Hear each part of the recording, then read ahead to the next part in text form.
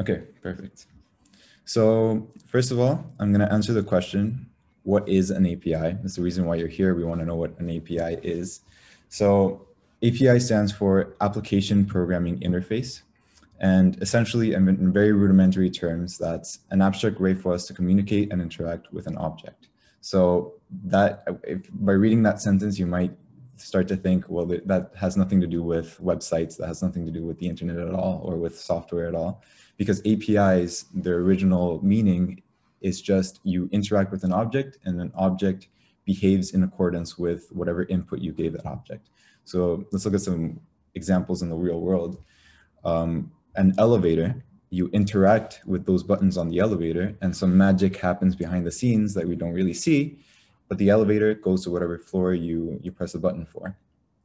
Similarly with a display on a phone, there's a lot of buttons. You don't know exactly what software runs when you press those buttons, but you press the button, you press the YouTube app button, and it takes you to the YouTube app.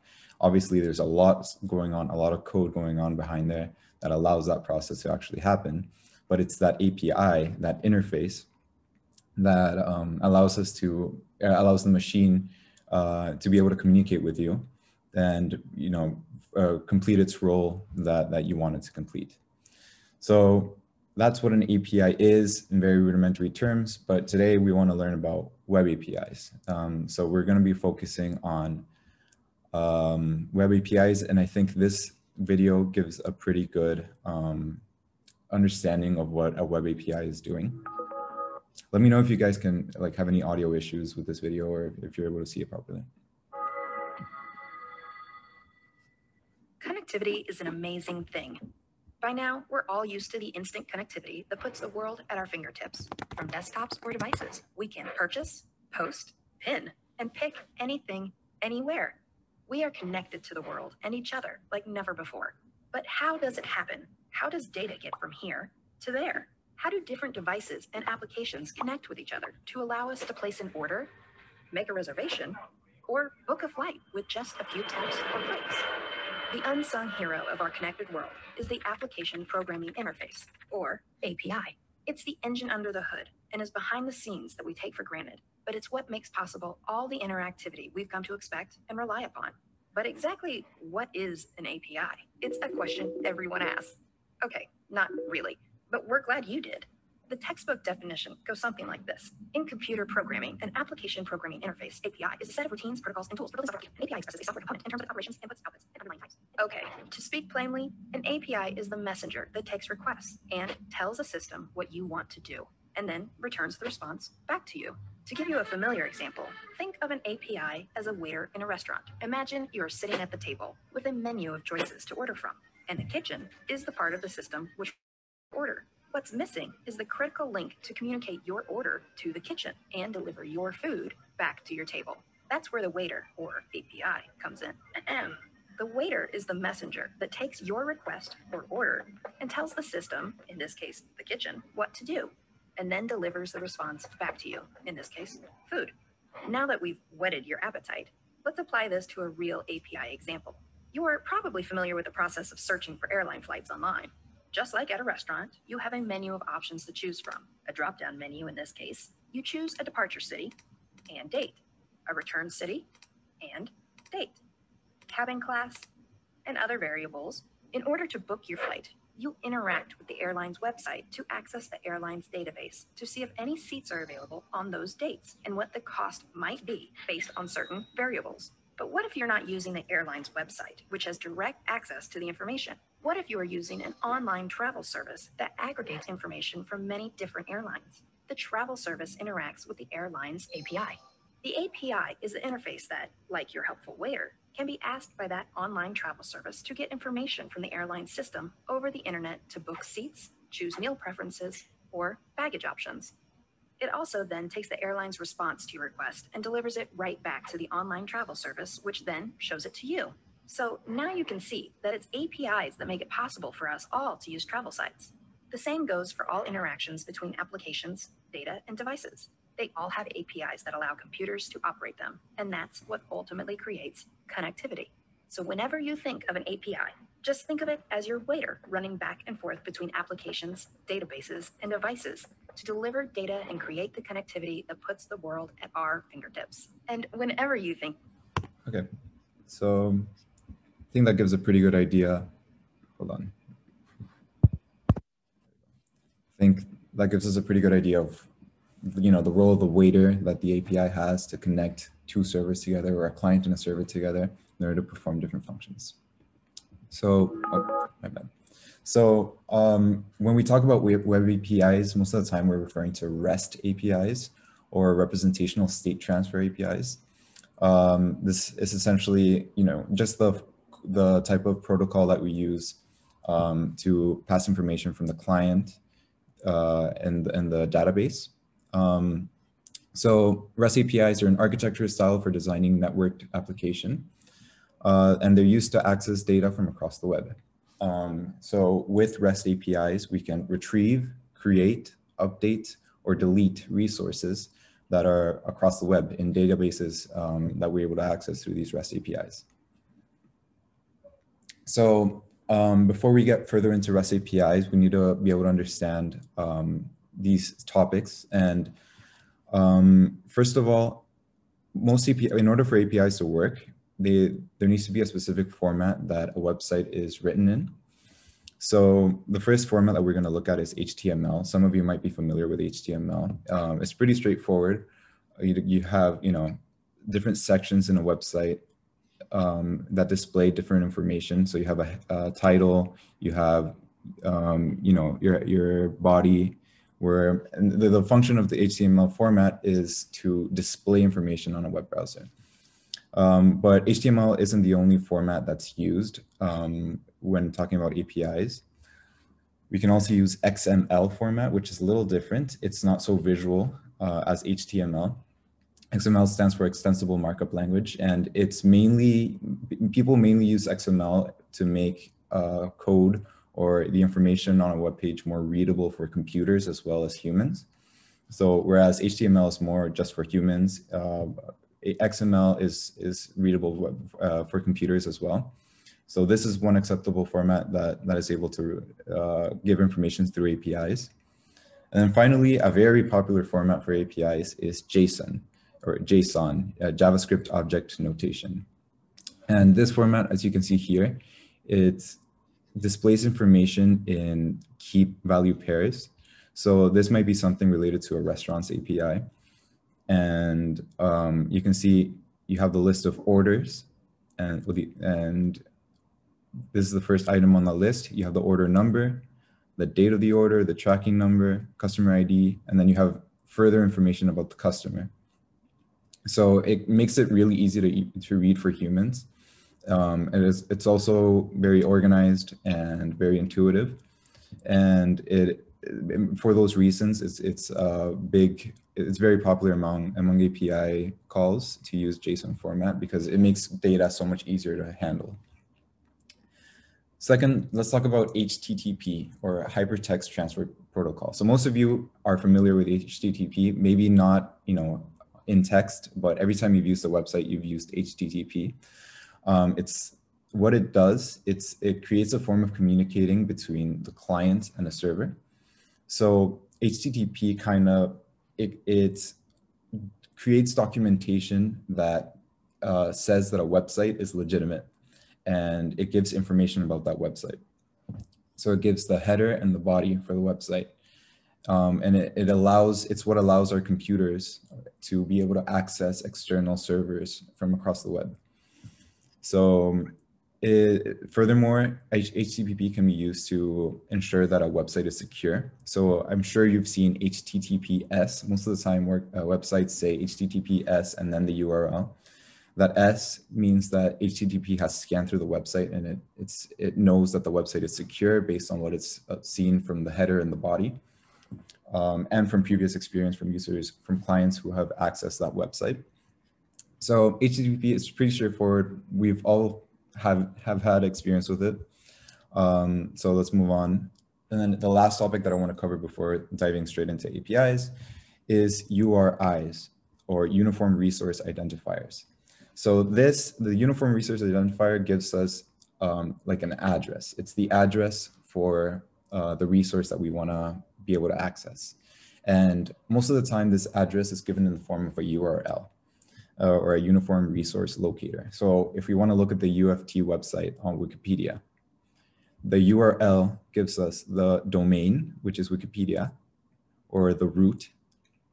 Then this is the path. So within the wiki, which is all the wiki sites that we see within Wikipedia, we find the University of Toronto. So this is the location of the University of Toronto, resource within Wikipedia. But this is a resource that we might actually go to if we want to visit a website, but not all URLs lead to an actual website with a proper display. Some URLs are simply, you might go to a URL and find that it's in JSON format. Like the only thing there is stuff in JSON format. So they literally just has data. It doesn't have anything to display with proper HTML. So URLs at the end, they're just a location in the web where we're able to access resources. And there's another type of URI called URN, which isn't very helpful for us. All it does is it gives us the name of a resource. So it doesn't actually let us access that resource because it's not so much of location. It's kind of just like saying, this is the name of the resource, but I'm not going to tell you the path to get there. So very important to understand URLs. So with all those things in mind, there are websites in order to have their APIs public and available, they need to be RESTful. That's the term that they use. They're RESTful. And for them to be RESTful, as we said, they have to be formatted in either HTML, XML, or JSON. They have to have a URI, or a method of identifying a website and its resources. And they have to be documented under HTTP format. And we'll see later on that if a API is pulled successfully within one of these websites, then we'll get a status 200. So you might have seen that before, a status 200.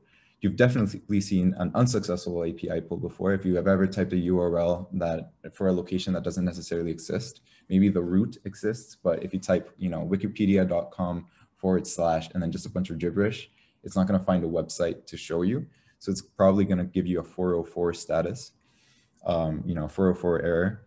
That means that it can't map the client's URI to a resource, but it might be available in the future. There's also the 400 error, which is just in general, it can't map the URI to a resource, and it's never going to be able to map it. There's some other 400 errors like 401, which is that you're not authorized to see the resource. There's a ton of different statuses that you might be able to get, but these are the most common ones. 200, you should be aiming for 200. That means you've successfully accessed the resource.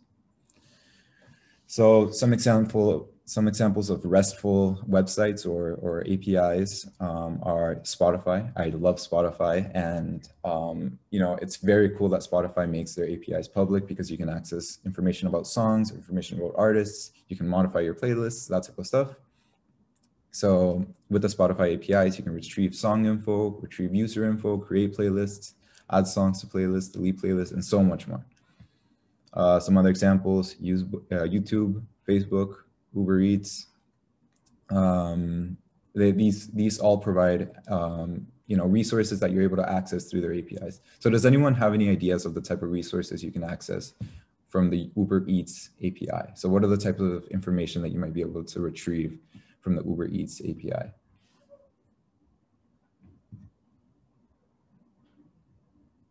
Yeah, restaurant info. What type of info? Yep, that's definitely one of them. Location, menu, operating hours. Yep. Yeah, those are all good ideas. And if you're a programmer and say you want to create a program that automatically sends you, Popeye's chicken every day at 9 p.m., you can use the Uber Eats API to, find a restaurant, find the closest Popeyes to you, and maybe say, okay, if you can't find a Popeyes, find someone else who has fried chicken in their menu, and order fried chicken every day at 9 p.m. You can write that program using the Uber Eats API, which I think is very, very cool. So those are some examples of RESTful APIs. So now let's actually try to go through the steps of implementing a REST API. So the first thing you need in order to implement an API is to know the endpoint that you're trying to access. So the endpoint is kind of like the URL. It's the location that we're trying to access. You know, as I said, resources are usually accessed through URLs.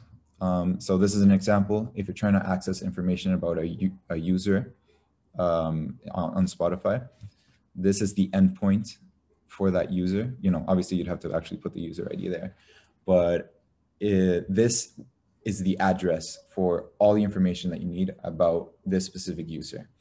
With just the endpoint, we're not actually doing anything with that information. We're not retrieving the information. We're not modifying the information in any way. This is simply the address. We're not traveling there yet. We just know where it is. In order to actually access this endpoint, we need to authorize our access. So authorization is not always mandatory. Some websites, you know, let you access their APIs just freely with no authorization token at all. Some websites charge you in order to access in order to authorize their APIs. In most cases, from my experience, from what I've seen, you simply need to authorize a token. So you have to, for example, the Spotify API, you need a Spotify account in order to get a token that lets you see, you know, actually access the APIs. So in order to authorize, like I mentioned before, we need a header. And most, you know, platforms that you're using to access APIs have this space to put information in a header. So the header, it verifies the authentication that you're actually verified to access this API. It's a space for you to communicate with the server with regards to what type of content you're trying to extract, if there are any conditions, or caching as well. So sometimes servers only let you retrieve certain, like a limit for the amount of information that you receive, like within a certain time period. So this is kind of you, like, you know, telling the server, you know, I'm authorized to do this. I'm gonna make good use of this API. I'm not gonna do anything harmful. It's for safety more than anything. So yeah, you need a header. So we have an endpoint, a header, and now we need a body. So most of the time, if you're trying to actually modify something using an API, you want to say like what you're trying to, so let's say you want to add something into an API, you want to post something. Let's say you want to post a song into a playlist. You have to create a body that shows what it is that you're trying to post. So the body is a segment containing the information that you want sent to the server. And the bodies are usually contain this format. So you have to start it off by saying that this is the client URL. So this is like your address, the address of your resources that you're about to send. And then you have to say the URL that you want to send it to. And then again, this is a key value pair, kind of in JSON format of what this resource that you're sending is. So we'll look at some examples to make this a little more clear. But once we have our endpoint and our header and our body, we can actually apply these methods to access the APIs. So yeah, as I said before, here's the location that it's going to, the data that you're sending, and the type of request that you're sending. So once we actually want to apply a method, make the call, there are 4 main types of ways that we do this.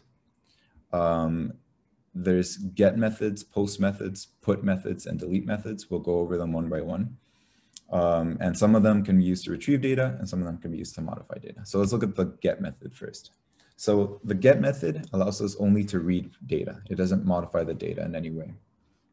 And it retrieves data from a server at the specified resource. So let's look at an example. Again, let's look at the Spotify user example.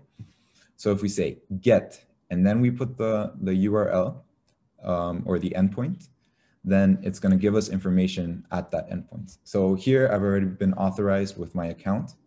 You know, when I made this API call, I had already passed in the header.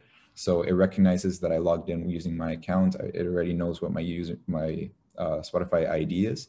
So it displays this information. And you might notice that this information is in JSON format. So it's a bunch of keys and values. So my display name is my name. Here's some external URLs, how many followers I have, not that many. If I have any images, which I do, my profile picture, here's the URL for my profile picture. And also my URI, which is my username again, Uniform Resource Identifier, which is my username. So yeah, that's really cool. So we're actually able to start getting information from these websites using the API. JSON, not necessarily. JSON, the main thing about the JSON is that it's in a dictionary format. And then it's kind of the same as a Python dictionary, if you've ever used a Python dictionary. But both the keys and the values are strings. So they can be either double quotes or single quotes. And then another thing you might notice is that you can have dictionaries within the dictionary. So for example, here, external URLs is the key and the value is another dictionary. So the URL for Spotify is this.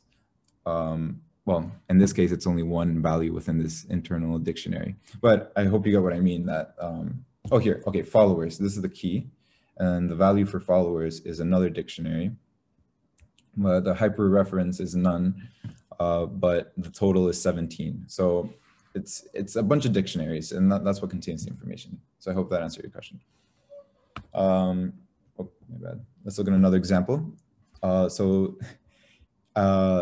example that Spotify loves the song Dance Monkey. And so this is the example that they had. So if you put in this URI and you try to get this URI, obviously it'd have to be the ID for Dance Monkey, but the ID was very long and it makes it look like a bunch of gibberish. So I just wrote here, Dance Monkey. It gives you all this information about that song.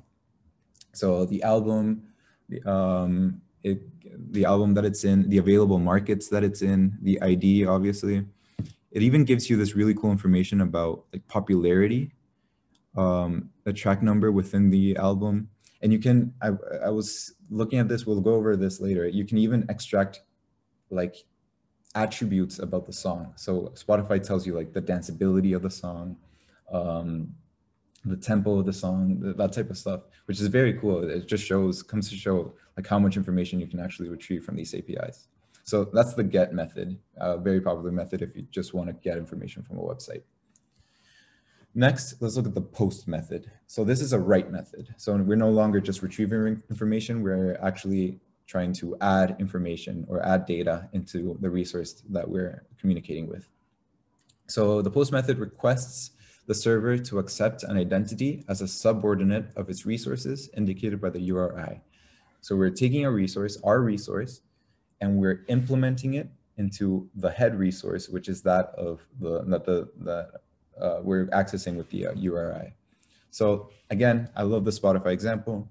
Let's look at an example of posting something into the Spotify playlists.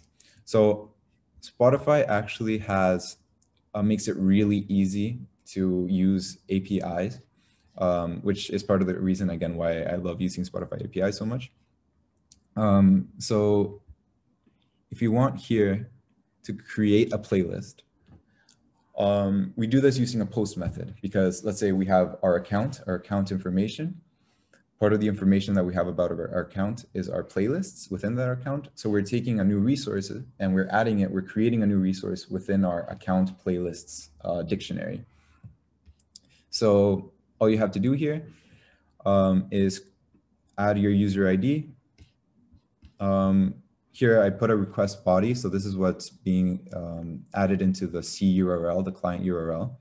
You can see here the C URL post, all this information. I made the name of the playlist API demonstration. The description is a playlist for my API demonstration. I want to make it a public playlist.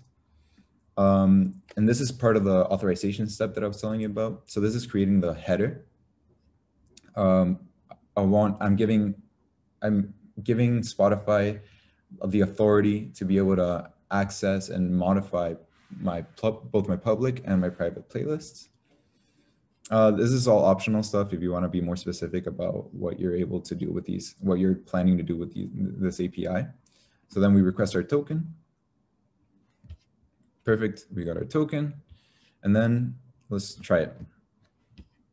So here's the response. Here's Spotify's response. So it's not a collaborative playlist. We could have specified that in the body if we wanted to make it collaborative. Here's exactly what we said, description.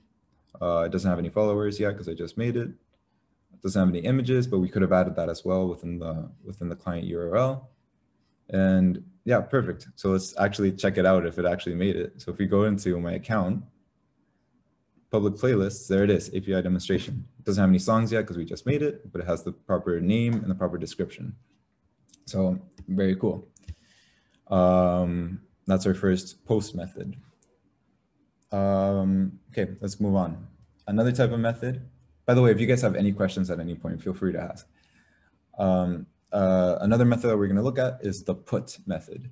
So this is also a write method. And what it does, it's kind of like the post method, except we're modifying a resource that already exists. So it's a little more specific in the sense that the types of resources that you can modify varies by depending on the app that you're using. So in the example of Spotify, if you want to use the put method, one of the things you can do, one of the resources that exists, Spotify stores the data of whether you are or aren't listening to music right now. So you can actually modify that information. You can go from going from the states of not listening to music to listening to music. So let's look at this example.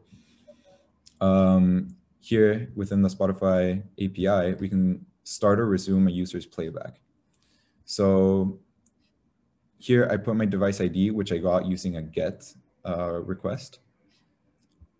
Here I call this GET request user api.spotify.com /version1/me/player/devices. That stores information about the devices that I've logged in on, that I have logged in right now on my Spotify. And I got, well, right now it's the access is the token expired. So you can see I got a 401, but before I did this, I got my device ID. So I'm giving that to Spotify and I'm telling them, okay, you can change the status for this device ID. I filled in with the sample data. I don't know what song it's going to play, but it's going to play some song. And I'm going to have to authorize a new token because my previous one expired. Let's request this token.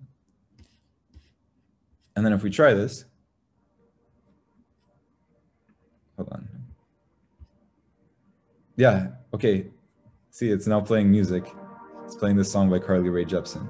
So it changed the status of whether or not I'm listening to music to, okay, resume a song or play a song. And in this case, the sample had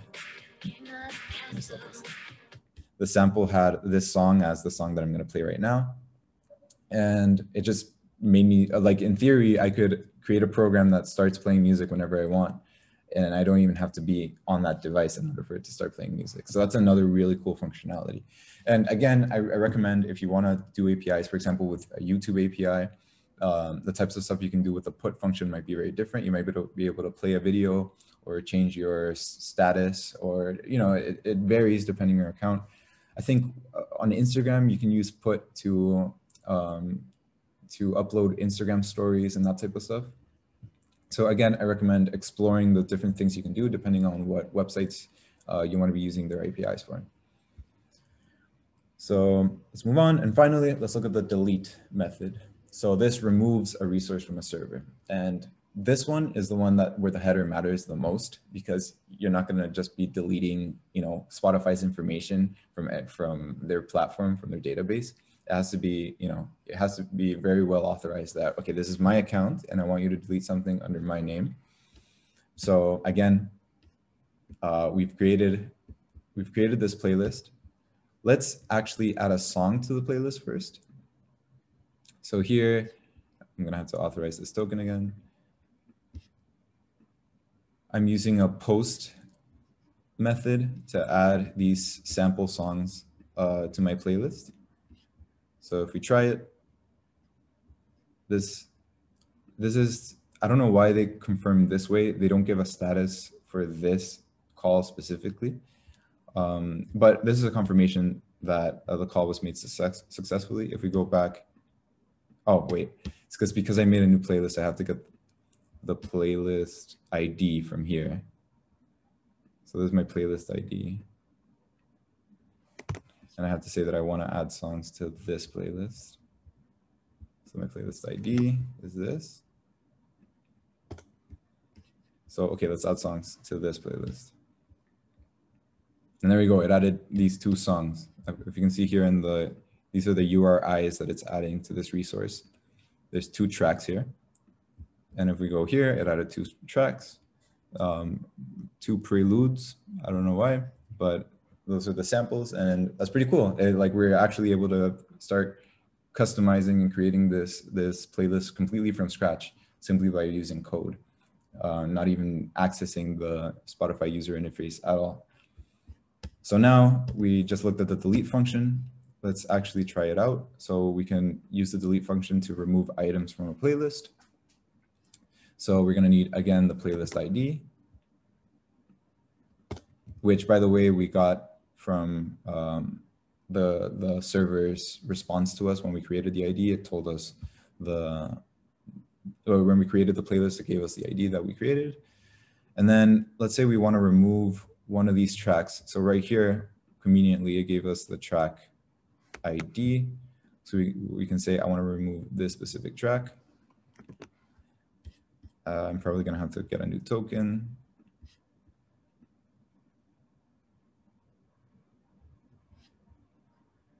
And yeah, let's try it out. Okay. And there we go. One of the songs disappeared.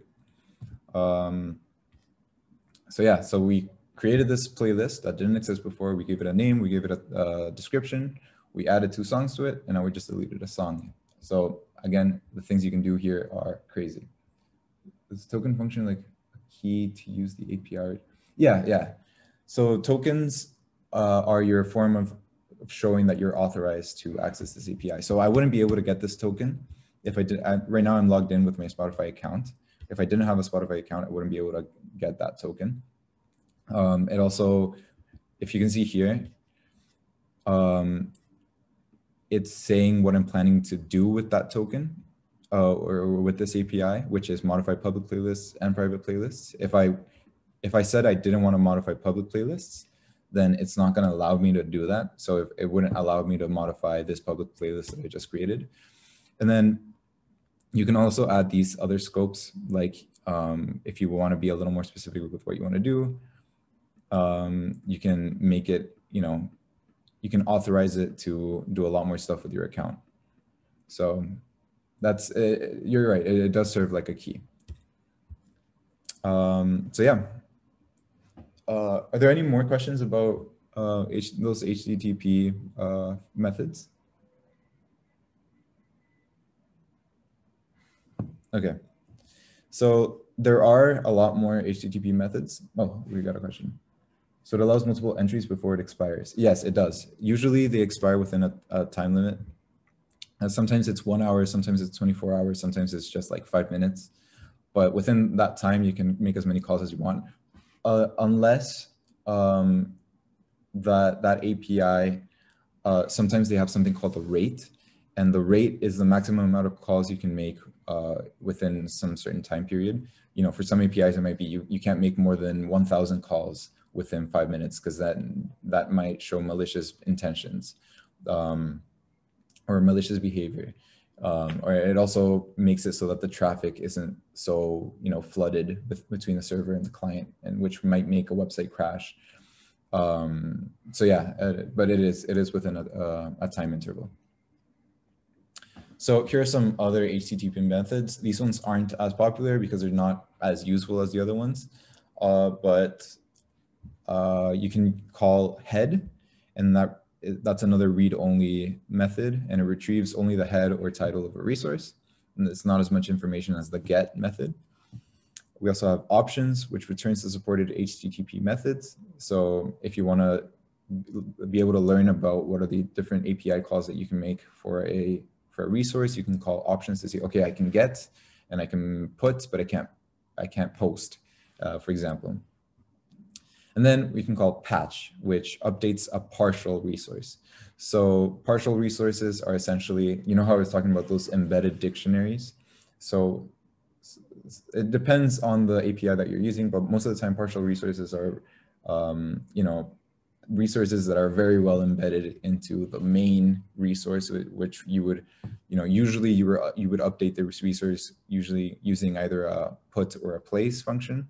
But a patch is for more, you know, the smaller details within that resource.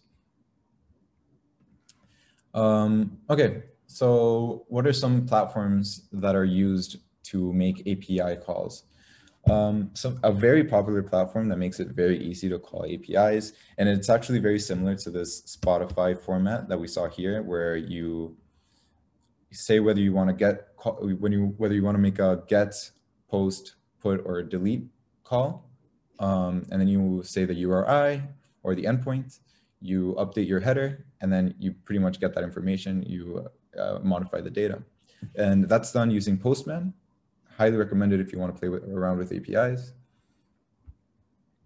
Can we access the Spotify API using Postman if Spotify needs a token? Yes, because again, with the header, you do that all with the header. The header, oh, actually, Spotify also adds another layer of complexity, which you have to, let's go to the Spotify API. You have to create a client ID and a client password.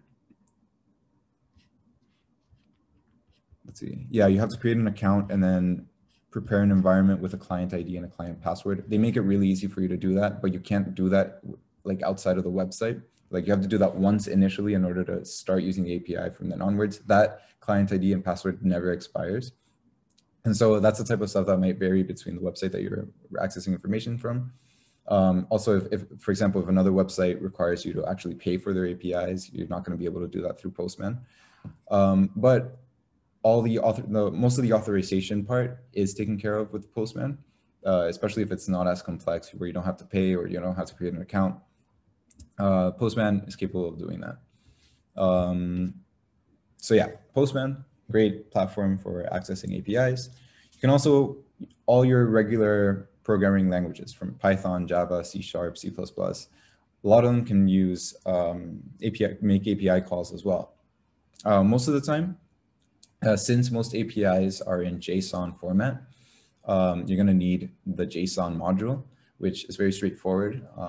And then you're going to have to, it gets kind of weird because some of your code is written in, you know, let's say you're working with Java. Some of your code is written in the Java language, but then your embedded code might be written in JavaScript because JSON is pretty much JavaScript notation. But you just, all you need is that JSON module and you're able to access APIs using any ordinary coding language. And then I put this one separately because it's still any ordinary coding language, JavaScript, and Node.js specifically, which is used for backend. But Node.js makes it a little easier considering that JSON is already in JavaScript, you know, syntax. So Node.js is another very popular, especially again, because Node.js is used a lot for websites. And since it's already in the format, it's used for websites and it's used for backend. Node.js is another very popular platform used for retrieving APIs. So yeah, but actually before I finish, I wanted to show you guys what some APIs, like messing around with APIs might look like on Python. My personal favorite programming language is Python, so I created this program. As you can see here, I imported these modules. If you don't understand everything, don't worry, because a lot of steps have yeah, a lot of steps have been taken. And I personally used a lot of YouTube tutorials to properly understand this, so not everything is so intuitive. But first, you'll notice a very important part, you import JSON. Without that, we're not able to make any API calls. So I created this Spotify API object or class where you can look at the different functions that I have, where we get the client credentials. So we're able to, yeah, what I was talking about with the Spotify API, you need the client credentials in order to access it. That's the client ID and the client secret. Then the token headers, again, what we talked about before, your authorization. So this is what goes in the header in order for you to be able to, in order for Spotify to be able to send you a token in response. And then you get that token data right here. And then you actually perform the authorization here. This is very complicated. I personally don't fully understand this, but it's very necessary. Without this, we're not able to authorize our access into the API. We get the access token, okay, and then every time we actually want to access a resource, each resource that we're trying to access needs a header as well. It's not only for that initial authorization, it's also for every future method that we call in the future. So for each resource that we call, we need the resource header that goes along with it, which is pretty much just showing that we have the access token. And then this is very cool, the actual get resource function. So this is the root URI, which is api.spotify.com. The version is usually version 1, so that's why the default is set to version 1. And then we say what resource type we want. It could be artists, it could be albums, it could be playlists, it could be users. And then the lookup ID, so the actual ID of what we're trying to show. And then we pretty much went over this right here. So this is the root, this is the version, this is the type of resource we want, and this is the ID, or this is the ID. And so yeah, and from that, we can get the albums by just saying that the resource type is albums. We can get artists, tracks, audio features. That's another really cool thing that Spotify provides, the audio features, like I was saying. We can search for songs. And yeah, it's a lot of code. And I actually want to show you guys and see if this works. I'm going to run this.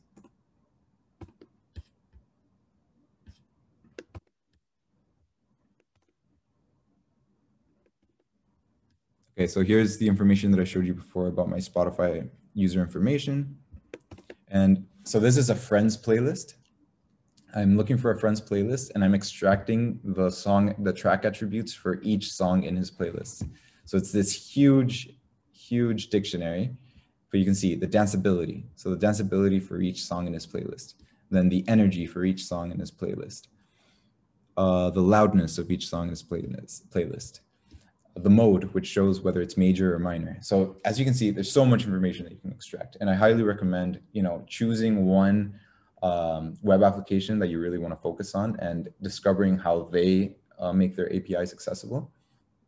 And then just seeing the different resources that you can extract and whether you can, what type of resources you can post as well. And yeah, that's just, I really enjoy the Spotify API, so that's why I chose that one. But it can be anything, pretty much any website you can think of is going to have their API.